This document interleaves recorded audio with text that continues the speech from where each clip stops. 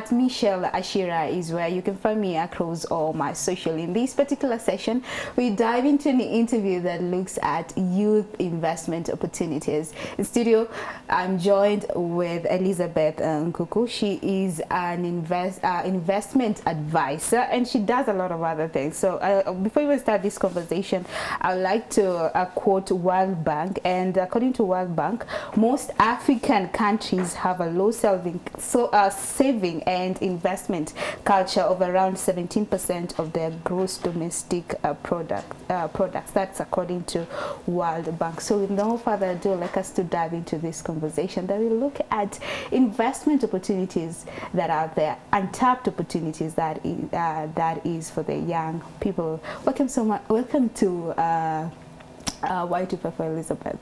Thank you, Michelle. How are you feeling? How is your day starting off?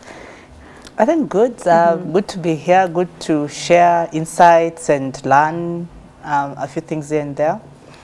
I keep saying that most of us start understanding investment much later. I wish this could have been taught to us a little bit earlier, because then you create a culture whereby you are ready to grow.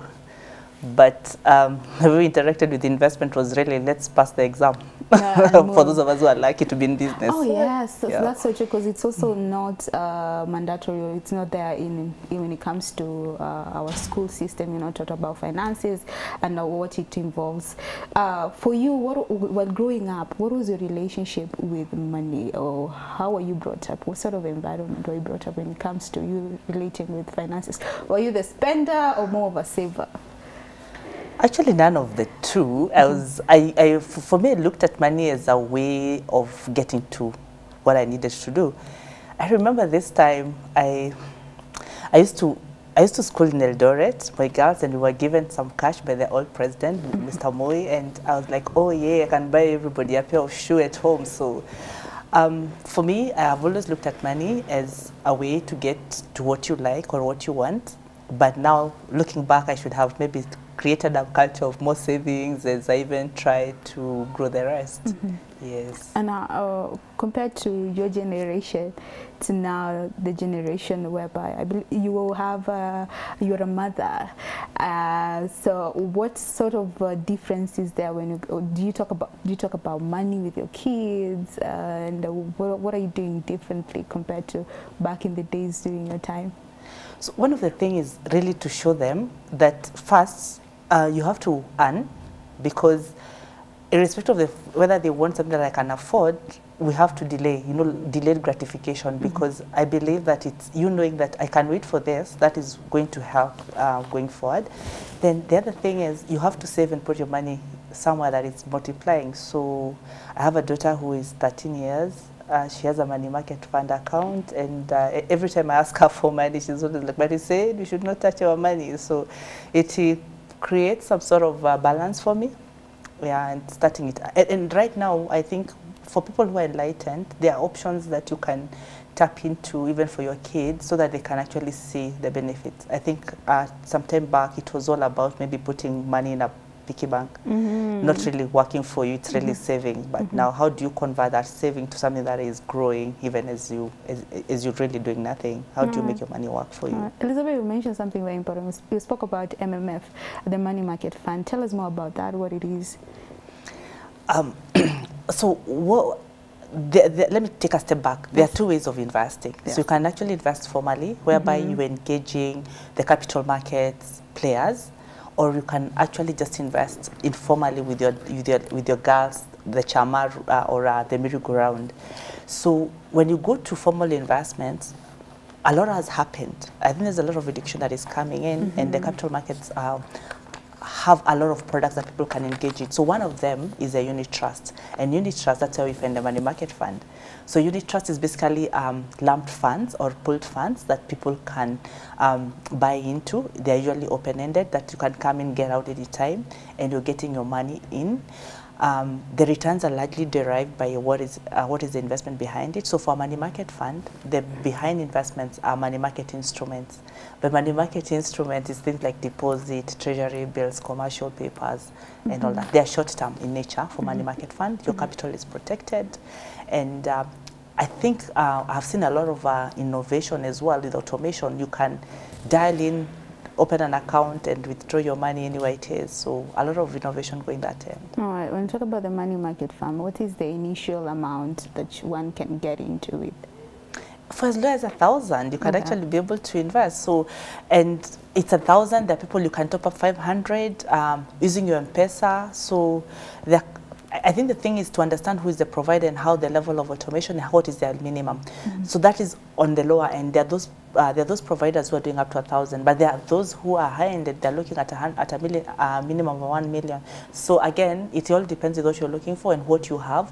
But for me, I think starting with even 1,000, learning the process before you even jump into more makes a difference. All right, let's look at, I'd like us to shift gear a little bit, because most of the people who are watching us are the young people, and in most cases when we immediately graduate, we're always on the lookout to just searching for jobs, the white collar jobs to be specific. So our mentality is on that particular lane. So how can we shift that culture to a state whereby we are not just thinking about looking for a job, but also creating job opportunities for not only ourselves but other people around us?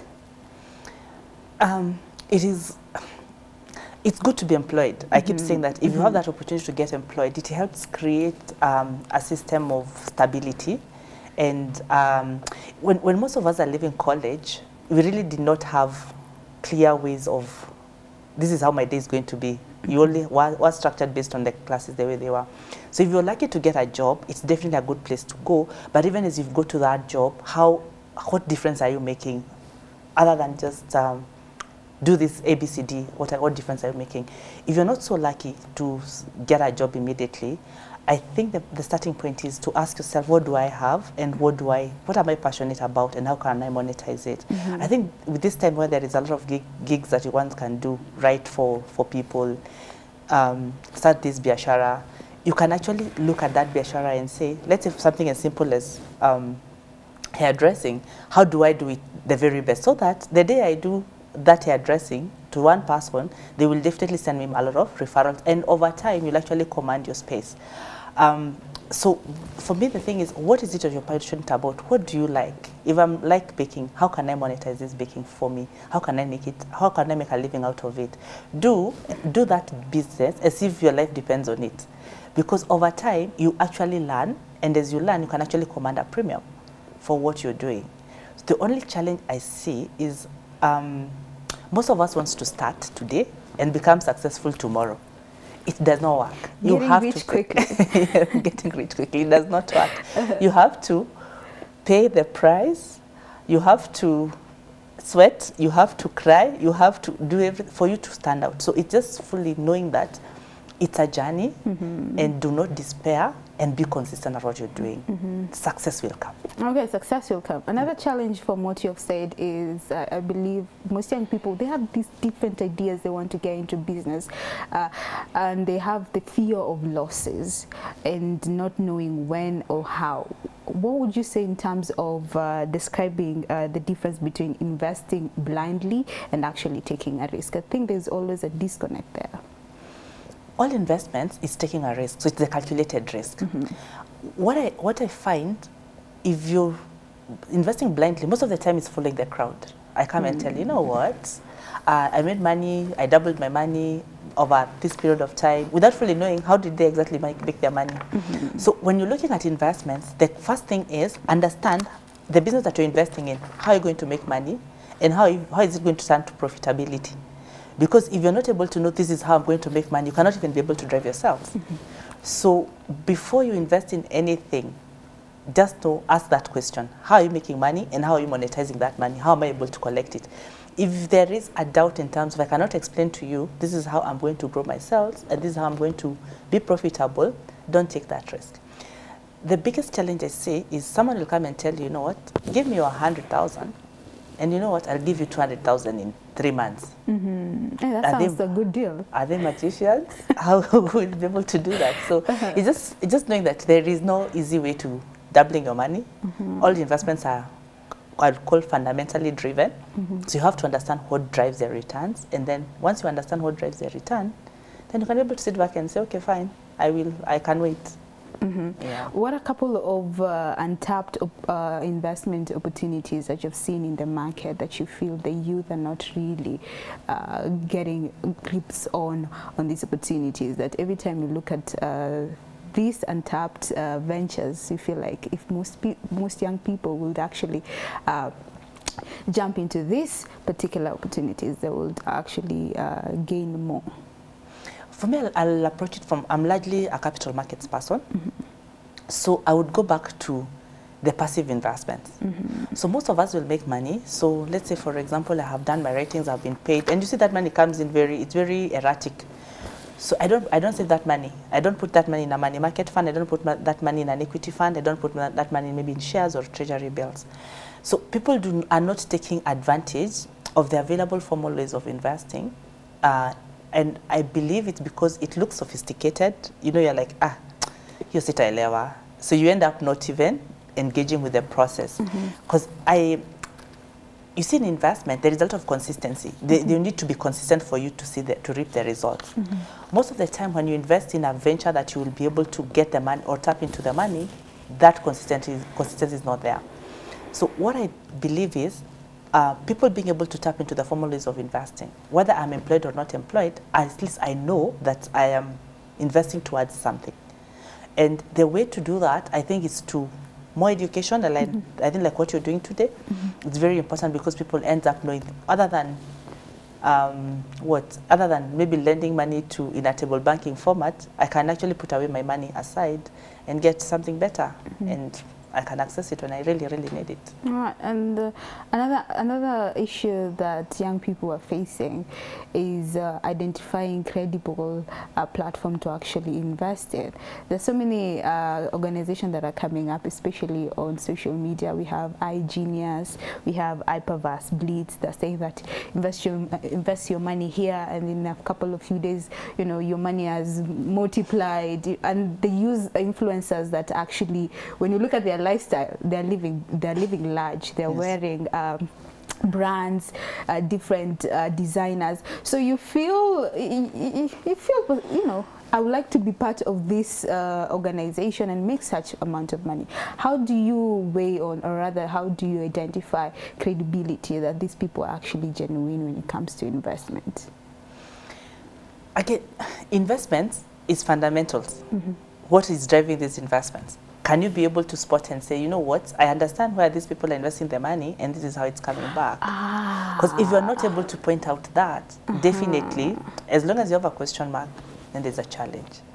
Because there is no magic in investments. It is basically, how are you driving returns? What is your underlying asset? If you cannot be able to see this person invests in this company, and this is how they're going to get money, and this is how the money will come back, it's a red flag.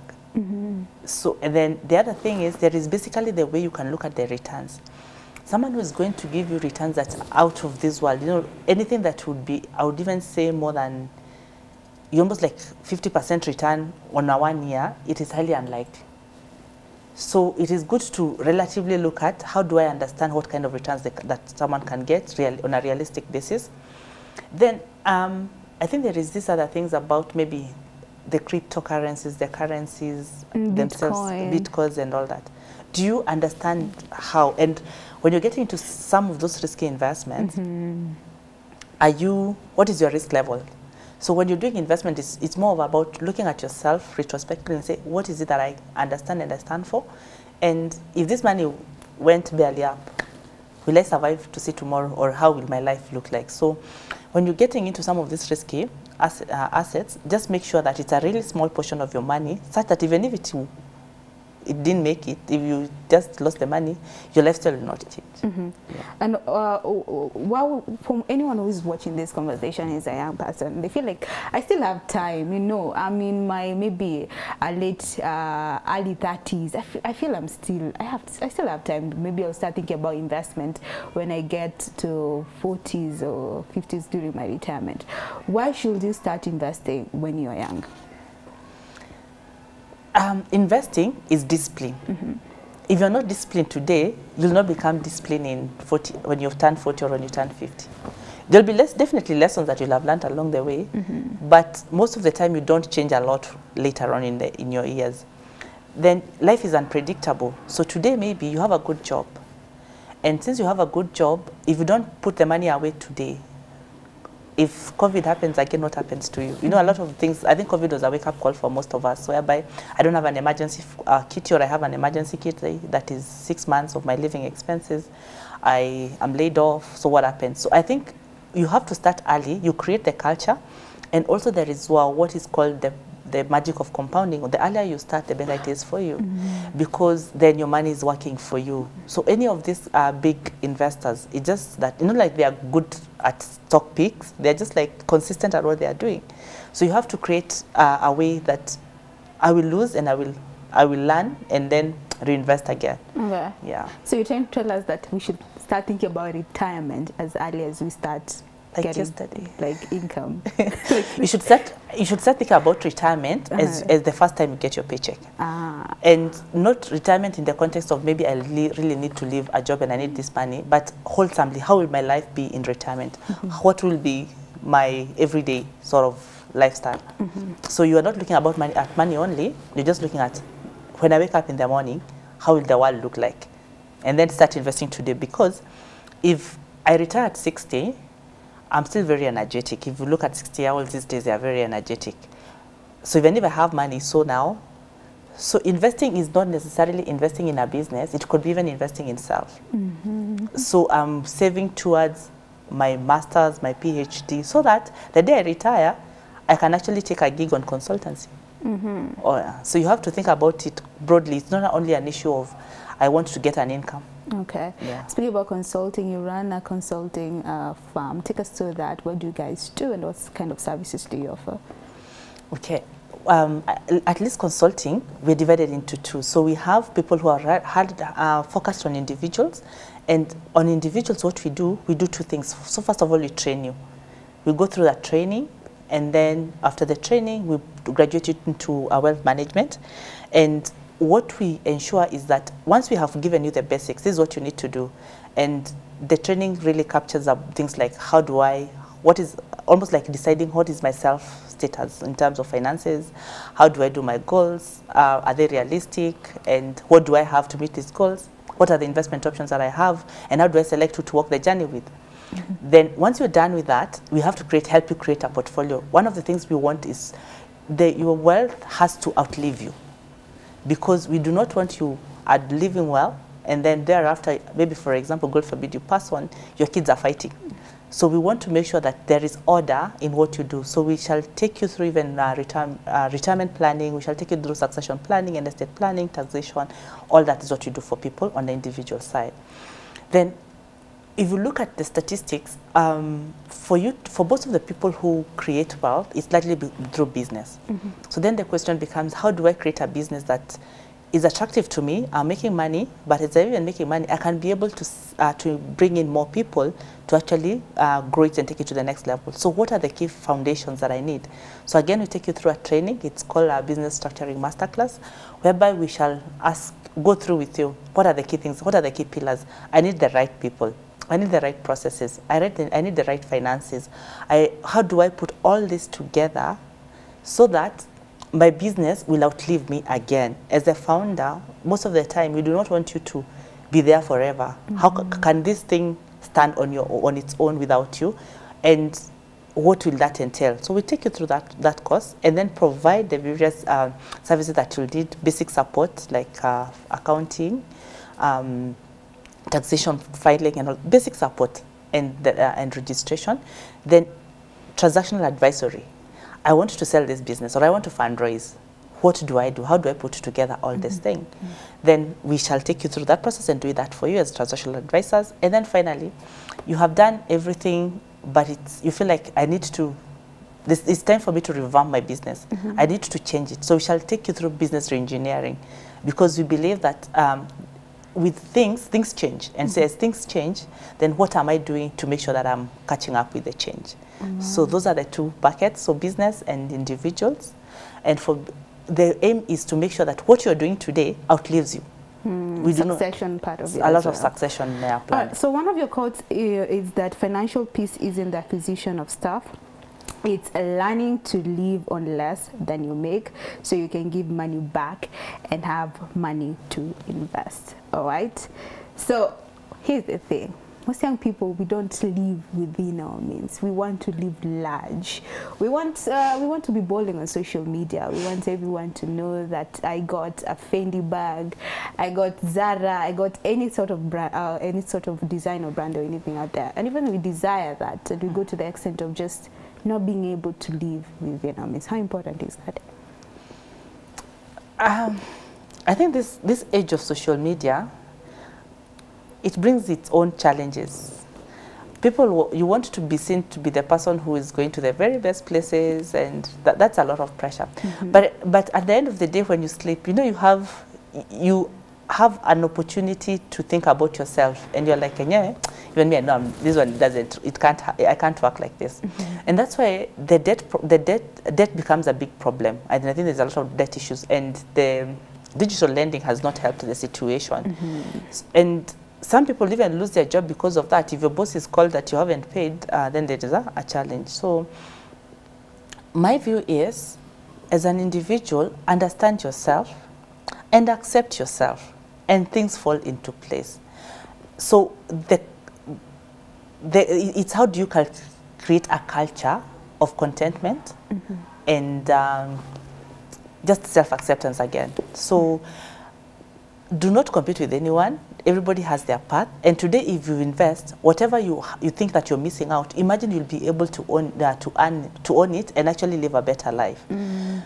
But at times it's difficult. So I keep saying that it's a balance, because I cannot invest everything for me not to live today. You have to make sure that you're putting aside, and there is a basic rule that you can do. You can just say 10 to 20% of my money, I will first put it away. Okay. And the best way to put it away, let it not hit your account. And if it hits your account, have a standing order. Because the moment you have access to it, you'll tell yourself, I'll do it tomorrow. So once you have those basic rules, 10% of my money will go to investment. It doesn't matter what it is. And then this other one, there's 50% will go to my basics. If I'm able to squeeze my basics such that I've saved on transport or I have saved on food, then I can buy that thing that I wanted. But also, have a 10-20% that you can say, let me tell myself pole on this one, so that you don't also feel guilty that you're missing out on stuff. Right. But if you have those clear buckets, at times it's difficult, but you can just give, you can actually be able to demarcate them, so that the money that is for food, it's in a different maybe card account, and yeah. All right, we're still in the early year, and people have goals, and they have actually put out a bucket list of the things they want to achieve. And when it comes to finances and savings, yeah, what is the best, or rather tips to go about it? You mentioned an 80-20 rule when you were actually earlier on. So take us through that, the best saving way to go about it, like tips. So, the starting point is, I keep saying, understand yourself and where you want to go. And not compare yourself with anyone. Yeah, it's you, Elizabeth, this is what you have. Be real to yourself. I think when you're thinking about finances, the starting point is honesty. And not honesty to you, it's honesty to myself, because I need to be, I cannot be saying that I want to achieve X, and there is nowhere I can start. There is nowhere to even, I want to drive a car, or I want to upgrade my car, but I'm looking at, I don't have a salary maybe. I have kids to take to school. My reality cannot get me to buying a car. And once you see that that is not where I'm going to go, then you start with where you are. So understand where you are. Do your balance sheet. Do your profit and loss. I always say that treat yourself like a company. Once you start looking at yourself like a company, reality checks in. Because if my income is 100,000, my expenses at 120, it die work. There's just as much that it will come, and then it just lipukas. So you just need to make sure that you understand. Then look at your assets. There are those assets that you have that are not, they're not generating anything, they're not appreciating. Don't have attachments. Just sell and just put the money in something that is going to make sense to you. So once you have done that, you have done your reality check, you have done your goals. You know, this is what I need to achieve, and you're very realistic with your goals. ask yourself, what are the means and ways of getting to where I'm going? The means and ways is, what are the available investment options that I have? And remember, not only in terms of money, I also need time. If for example, I wanted to start a business and I'm full-time employed, it may not maybe be making sense, because I'll have to employ someone who also maybe is not that trusted. So you need to make sure that you're looking at your resources in terms of money, in terms of time, in terms of relationships, in terms of people, and then saying, what can I do? Once you have understood your options, select the one that gets you there. Then things will change. You see, the thing is, when we start the year, we want to start with these goals and I want to achieve them. But we are human. Things happen. That's so true. Be real and just say, you know what, I thought I would get to $1 million, I didn't, so what do I do? And then get corrective action. All right, as we wind up, I'd like us to look at the short-term investment opportunities for young people that they can get into. And, you know, as you mentioned earlier, there's no getting rich real quick, so you have to be patient about it. So what are a couple of short-term investment opportunities that will require minimal starting capital?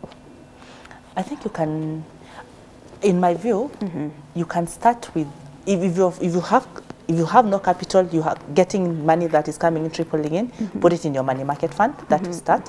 If you want to start a business, I think the easiest businesses to start is what you are passionate about and you care for. I think looking at the pain area in the area that you are in, let's say for example, you're